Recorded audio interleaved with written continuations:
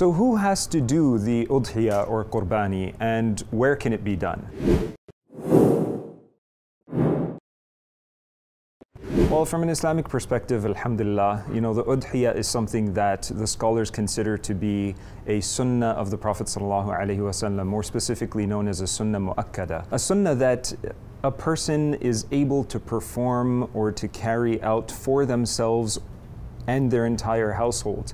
And this can be done either by the mother or by the father or by someone in the household that has surplus wealth. Wealth that is not needed to be used specifically to look after the family. So for example, if a father is the one who's going to be carrying out the udhiyah or qurbani, then if he's not able to financially look after his family, then he's not required to sacrifice the animal or have the animal sacrificed for his family. But if he is, then he can do that, and it's a sunnah mu'akkada of the Prophet ﷺ. Now, can this be done elsewhere, or should it be done locally?